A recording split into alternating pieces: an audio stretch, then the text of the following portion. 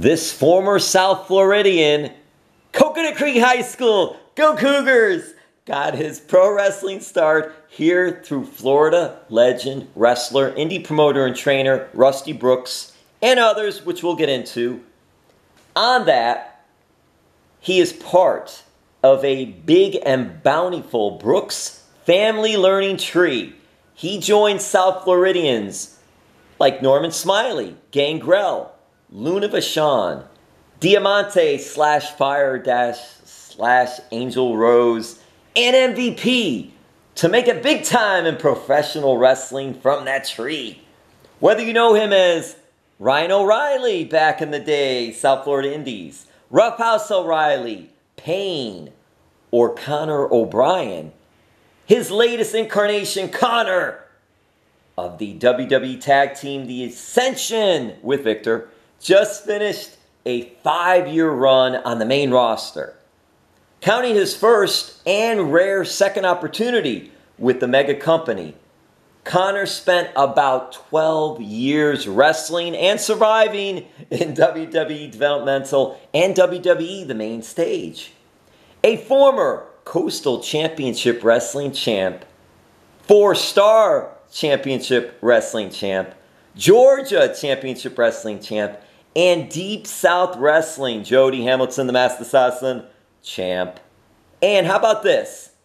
Longest reigning NXT Tag Team Champ as the Ascension, Konnor Ryan is not only an accomplished pro wrestler, but, wait for it, he is a licensed certified to perform wedding ceremonies. That is so cool. And by the way, that's where we will start. A celebrant, and thank you, Ryan. How did you, Konnor of the Ascension, become a legal wedding official? Well, first off, that was one heck of an introduction. I'm actually laughing right now. Well, first off, thank you. I'm excited to be on your show. It's been a long time, Jim. So to answer that question, I was just, something just came over me one day. I was sitting in my room and I wanted to become an ordained minister, and I thought that'd be something that's kind of cool. It's out of left field. People wouldn't expect it, but I always felt myself kind of close to the Lord. That's just my preference, of course. But I just thought it was something really cool, and I went and I became a certified notary too, so I was able to do legal paperwork, which I thought was really neat. So, yeah, I got to have the privilege of marrying a few of the WWE superstars, and it was a privilege to do that. It was Sasha Banks. I got to marry, her with her husband, and I got to marry Jason Jordan as well with April. So I thought that was pretty cool. So, yeah, that's kind of the quick gist of that. I was just bored one day, and I'm just sitting there thinking to myself, like, man, I think it'd be kind of cool to do something like that. And that's kind of how I just kind of like fell into it.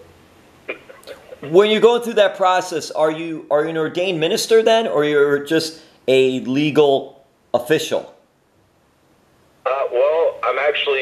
Because I'm kind of both, actually. Because I'm a certified notary, I can do legal paperwork on top of marrying people. So I can do baptisms, which is kind of cool. But it's all legal, which is nuts, but it's also kind of neat. And it was really, to do something like that, I remember the first time I did it, it was with Sasha and her husband, and I'll just never forget, I was with my wife, we were driving back, and I was tearing up, and she was like, what's wrong with you? And I was like, I just feel like I just did one of the greatest things in my life ever. And she goes, really? And I go, yeah, I just basically gave them hand in hand through the love of God. Like, I thought that was the neatest thing ever. And I just was like, man, and I did it legally. What's interesting too? What's interesting too in that is because we know you, as far as South Florida indie wrestling, we know you through NXT. Those that follow Deep South Wrestling back in the day, the WWE developmental, and even WrestleManias. You were in some WrestleManias, and for you, some big moments there, but how this touched your heart spiritually as well, to be able to do something like this. It's almost like, because of your beliefs, my beliefs, but whether you believe or not believe, that's another matter. We're not trying to push that. You believe what you want to. But the fact that it was almost like a sign from above coming down to you, and you're sitting in your room, and it's like, you know what? You need to be a bridge here. You need to be someone that brings people together. Yeah. Yeah, I mean, it's just, I don't think you can put a price on something like that. You know, it's to watch a couple cry, knowing that that's something that you did through a higher power. Like, it's just the coolest thing. You know, and it's touching, and it'd be interesting to hear how Mick Foley felt about his first one. Well, no, wait. I was going to get into that, because that was my question. Did you know that means you have something else in common with Mick Foley? Yeah, he was actually at her wedding, which was the coolest thing ever. And when I saw him, actually, it was really intimidating, because they had a couple high profile players there, you know, and I was like, oh man, this is very nerve wracking. And I had my Bible and everything with me, and I'll never forget, Mick Foley walked up to me and he's just like, "Hey, what are you doing here?" Oh man, I was like, well, you know, I'm going to be actually doing. I'm actually marrying them. I'm going to be giving them away to God, basically. And he's like, "You're doing it?" And I was like, "I know, right? Like, it's kind of crazy." But I was like, "It's so exciting." He's like, "Are you nervous?" And I was like, "Are you kidding me?" I was like, "I'm absolutely petrified." It's like, I've never done this before. So it was to me, that was the biggest test, was to do that in front of some of my peers, and for it to come out pretty good. You know, it was, I did okay. I thought it was, you know, pretty neat. And then to get, you know, afterwards to hear them, you know, to give you a little bit of feedback and it be, you know, more on the positive side, it was really nice, actually. I was like, man, this is actually, you know, something that's really cool. And, you know, I didn't sleep the night before because I was afraid I was going to fumble over things or say the wrong thing, do the wrong thing, or not know an order of something the way that something was supposed to go. But, you know, all in all, though, it ended up coming out, like, really nice. Like, it was beautiful, to be honest with you. So I was very touched to be a part of it. And it was a very blessing moment in my life, to be honest with you. And it's really, really interesting and very cool as well. And it's funny because Mick Foley performed a wedding ceremony, I want to say a little over a year ago, in South Florida to Jude McKenzie, an indie wrestler, Jude McKenzie, and Heather Kid Cadet Riker, who's very involved in a lot of different things, multi-talented, unbelievable, and she's very friendly with Mick, and her family's friends with him, and they actually had him perform the wedding ceremony, and she was on a TV show, TLC's Say Yes to the Dress, so they put that all together, and Mick was a part of that too, so it was really cool. But it was interesting seeing Mick doing that. I mean, dressed up, not in his flannel and things like that. And I'm sure I know the answer to this question, but I'm going to ask it anyway. So when you're performing these wedding ceremonies, it's not Konnor of the Ascension, it's Ryan performing the ceremony, correct? Correct, yeah. But of course, like any fan that sees the photos, you know, they're going to be like, oh man, it's one of the Ascension guys, you know. How is that possible? Most of the time, when you do this, though... With Mankind, right? Like, it almost kind of fits. And just think about this, you know, we know that one day that, you know, during Christmas, that these kids sit on, you know, Mick Foley claws, and they tell them what they want for Christmas, and meanwhile, you're sitting back going, oh my goodness, that's Mankind. Like, you're physically or you're mentally picturing him with that mask on, right? At least that's what I do. And I'm like, man, I guess there's just crazier things in this world. I think it's so cool. I really do. It's very cool, and it's fun and funny too, in a sense. And that part of it, as far as this Santa Claus And I'm wondering now too, though, WWE superstar, wedding official, Ryan, are you going to be Santa Claus next? I'll leave that to Mick. He's the man when it comes to that kind of stuff.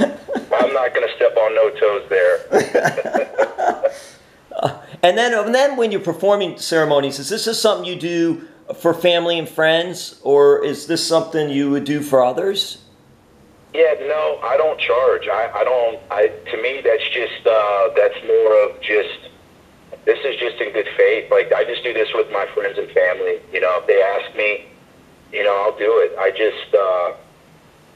just feel privileged to even be a part of it, to be honest with you. Well, I heard at the Jason Jordan wedding, the baker, who is a big WWE fan, I won't give his name away because I don't know if he'll want me to say his name, but yeah, the cake must have been great because I know this German baker, and he's awesome and just amazing, and that's just a little tie in there because you mentioned the Jason Jordan wedding and all. And the first thing that popped in my head when you said that was the German baker baking the big wedding cake and all. So very fun stuff, very cool stuff and all. And all right, so you were in WWE 5 years on the main roster. What were those 5 years like for you? Well, it was a lot of fun. There was times where it was trying mentally, physically sometimes, the travels are always tough. You always hear stories about that. Those are very true. Of course, I was a lot bigger then. I'm about 290 right now. I was about 340 back then. So flying on airplanes, it wasn't exactly the most comfortable. And before all this, stuff took off that we're dealing with right now, planes were packed pretty tight. And you're basically, when you're getting on a plane, I was the last guy you'd want to see. So,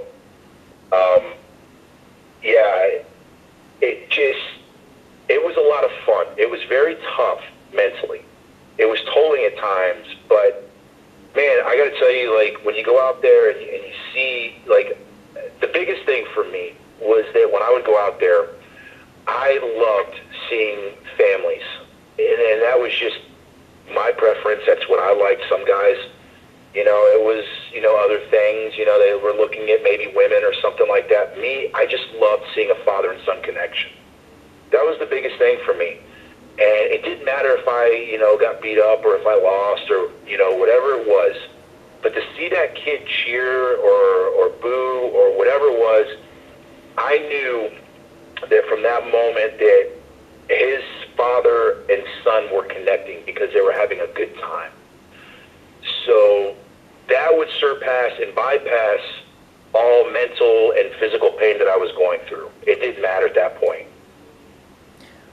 When you're working for a company, no matter what company it is, but not just those 5 years, because that was on the main roster, but you had been combined with WWE through the ranks for 12 years. Do you ever? Yeah. Well, it's a credit. It really is. Between developmental NXT, FCW, WWE, it really is when you look at that, because not many people can say that. Really, not many people can say that. And I'm wondering, because you mentioned the mental. Do you ever really can be prepared for something like that, or you just have to go through it? Yeah, you just, you always hear things.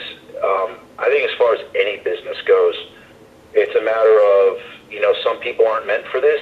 You've heard that before.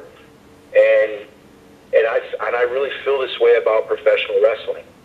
When it comes to a level of WWE, for example, because it's a rigorous schedule, you're on the road, consistently 4 or 5 days a week, on top of, you might have to go do meet and greets, or you might have to go do interviews, or whatever it is. You're consistently rolling. So the only way to really know, you're going to hear stories. How many times have you told a kid never to do it and they go do it anyways? You just got to throw yourself into the fire and just, see how it goes. I definitely say no matter what, though, you should always listen tell you things, you should definitely take that in perspective. Like, you know, if you're going through some hard times, go talk to somebody. If you're, whatever it might be, you know, yeah, it's just, you're never really going to be ready for this. You might mentally think you are, and I can't tell you how many people I've seen in my years of developmental, my years on the main roster. I've watched people completely fall apart, and it happens. You know, some people kick out of it, and some people, you know, just aren't so lucky, unfortunately. Yeah, well, I'm glad you mentioned that too, because and again, and you said it too, it's anything. It's not just professional wrestling or sports entertainment term. It's whatever job you get. People that work on Wall Street, people that are working 9 to 5, 5 days a week. Maybe they get 2 weeks vacation. And the thing is with that rigorous schedule, because you'll hear old-timers say, well, we were wrestling 7 days a week and twice on Sunday, and that is so true. And you give them a lot of credit. But you also got to factor in that travel day, too, that you guys are on the road. So it's not only those days working shows at arenas, it's also the travel day, because you got to factor that in as well. And it does lend itself to a grind. And it's interesting because then when that time came and the Ascension was released in December, when you did get that release, what were some of your thoughts? Well, I would be a fool to sit here and tell you that I didn't expect it. You know, I think by that point, I think I had already been mentally prepared and ready to go, you know, just to not get into a bunch of stuff. I think it became very toxic on both ends, and it wasn't that it was bad. I didn't have a bad... Listen, I love everybody that was there from top to bottom. I really do. I loved all the talent. You know, I love all the people in the office who I felt like I had a pretty good relationship with. It was just one of those things where, you know, they weren't using us, and there was just really... There was no room. Like, if you weren't going to use us, you know, just... It's okay to cut us. It's okay to let us go. And it was better for both parties. You know, do I hate leaving WWE? You know, that's all I've known as far as professional wrestling really goes, you know, when it comes to, you know, a big-time company. But I'm not going to let that stop me from continuing to do what I love. It's just, you know, it happens to everybody. There's nobody that's not going to eventually get let go for the most part. There's maybe a handful of people that doesn't happen to, but for majority, it's going to happen. I remember one time, I'll never forget this. It's funny you bring that up, because I remember one time in Deep South, we had Tommy Dreamer there. He was running TR at the time. And he had a big meeting with all of us. And he sat there, and we all sat around, and he talked with us, and he did explain to us that, listen, everybody gets fired. It happens. It's part of the business. It's the nature of the beast. You only can go on for so long doing this. You know, and as far as this goes, it's with the company. But how many times have we seen other guys come back? MVP is a great example.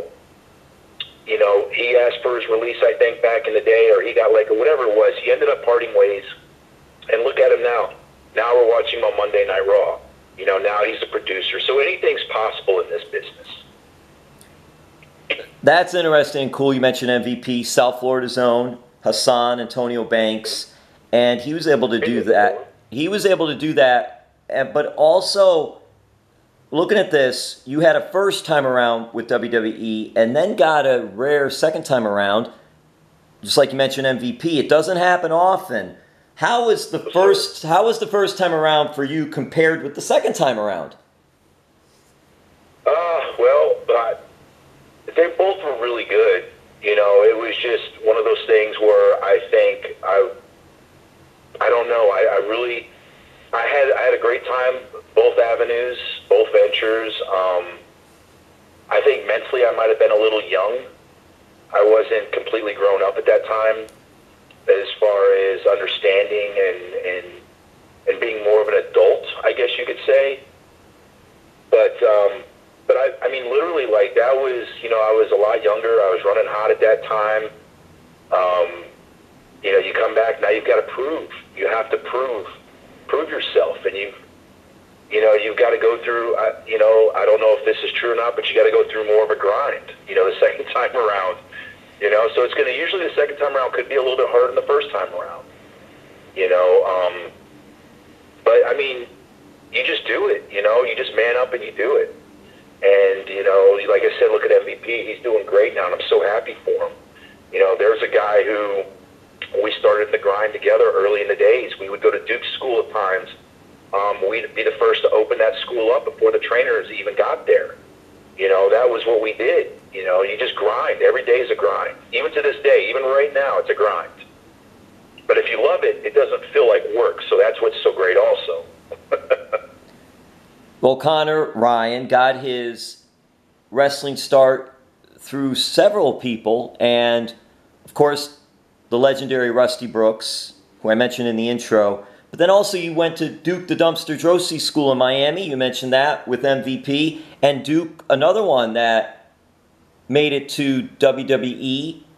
So you have a lot of good experience just starting out in the ranks. And I want to go here with this because you were a singles champion on the Indies in South Florida and beyond. And in WWE Developmental, you were a singles champion. So that says a lot about the company. Did you ever want to return to singles wrestling, or you were good, you were okay with doing the tag? Yeah, you know, I think in wrestling, just in general, people present opportunities to you, and you just take the ball and you run with it the best you can. The Ascension was presented to me. It was actually a 5-man team at one time. And I think, if I'm not mistaken, it was Ricardo Rodriguez who was leading this thing, who came up with the name and everything, which is kind of crazy. And then we ended up having, I think it was Shaw, if I'm not mistaken. I feel pretty sure about that. It was Primo. No, it was a Tito. Sorry. Good. Tito, yep. And you were right. Right. No, it wasn't Primo. Primo was already up on the main roster.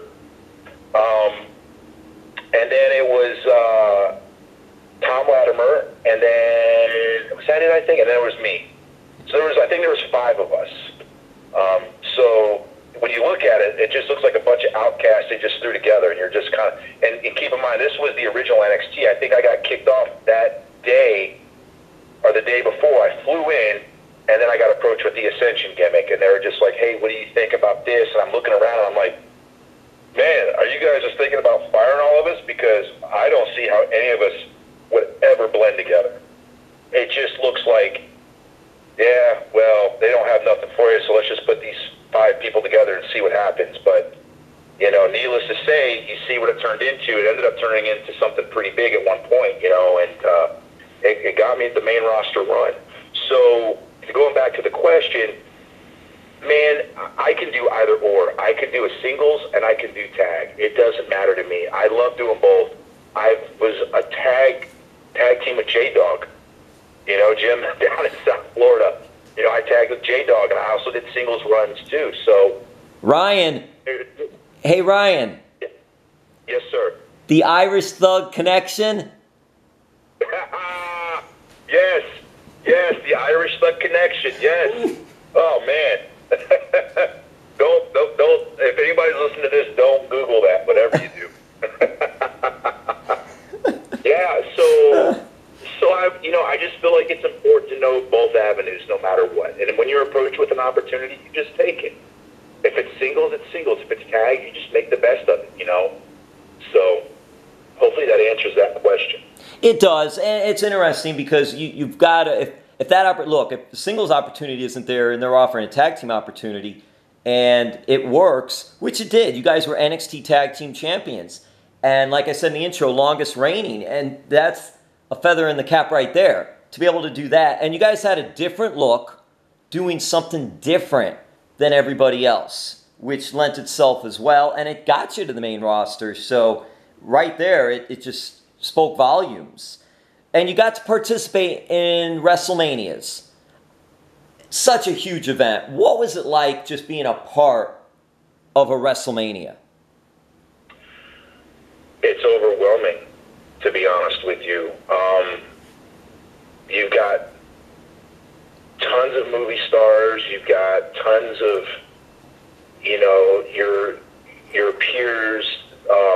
You've got a lot of your old school generational wrestlers that paved the way for you that are there. Cameras everywhere, even backstage. Places, I mean, usually the stadium is flooded with people that you don't even know.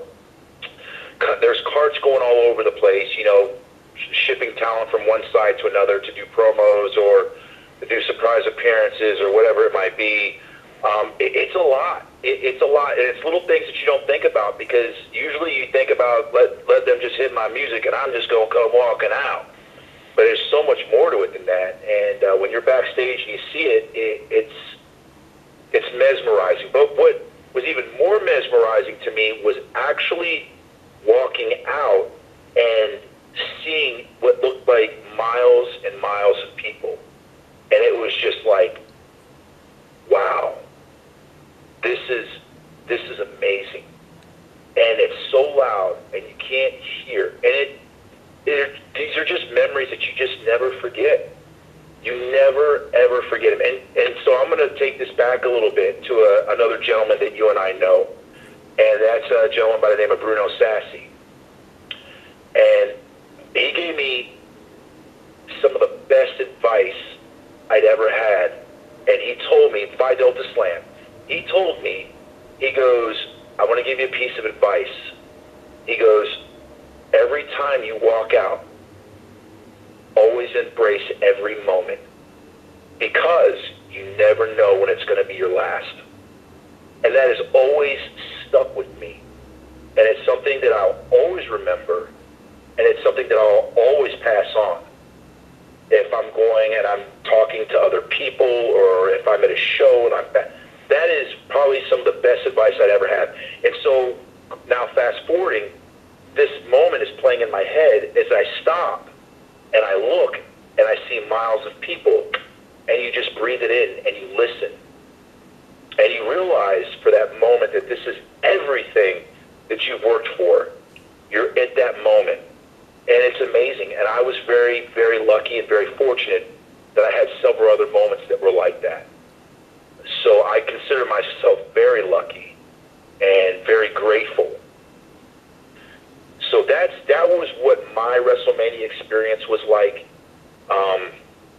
Afterwards, everyone's happy, everyone's high-fiving each other, hugging each other. The after parties are great because everyone's just so happy. This big, you know, the grandest stage of them all, big pay-per-view is done. The buy rates are big. Fans had a great time. The guys had great matches. Everybody's just ecstatic, and everyone's celebrating together. And it's amazing. It really is. And it's something I always want. I tell people I always hope that everybody at least has the opportunity to at least experience that moment once, because it's unbelievable. It is amazing, like you said, unbelievable as well. It also equates to me somewhat to if you would like to see a rock festival outdoors or a U2 outdoors, and they have the visual where they show the crowd from the stage. And like you said, I mean, it's just like, looks like miles of people, and you're like, holy mackerel. WrestleMania, when you're there and you see all those people like that, it's just an incredible visual with that. And you mentioned about famous people being at WrestleMania, so I'm wondering, WrestleMania or not, have you met any famous people through your WWE stardom? Oh yeah, I mean, you meet a lot of celebrities, especially when we're always out in LA. Like it's nonstop. You know, I got to meet one of my childhood heroes, Arnold Schwarzenegger, which I thought was pretty cool. That's always neat, you know, when it comes to meeting, you know, celebrities you grew up watching, and just emulating when you were a kid. You know, I can't tell you how many times I'd run around and pretend, you know, I was Arnold Schwarzenegger from Commando. You know, I think one of the coolest moments I had, it was probably one of the most bizarrest moments, and it just kind of caught me off guard, was I was at the TV hotel. I'm not sure which WrestleMania it was, but I'll never forget, the door opened up and Pee Wee Herman stepped on. And I was like, you got to be kidding me. There's just no way this is really happening. And it just as cool as could be, you know, he just turned around and he was just like, hey, Konnor. And I was like, what just happened? Like, what? like, what? Like, I grew up watching you. Like, this is crazy, right? Like, this is nuts. So, yeah, it's just moments. It always comes back to moments with wrestling, and, you know, you get to meet these people. You just embrace every second of it, because, again, it goes back to what Bruno always told me. You just never know when it's going to be your last. So you appreciate every moment that you have with meeting these celebrities or meeting these wrestlers that paved the way for us. You know, you just cherish every moment. You just take advantage of it. It's so funny because when I think of the two names, talk about two polar opposites than Arnold Schwarzenegger and Pee Wee Herman. Right? No. But that's my childhood. I wonder why I was so confused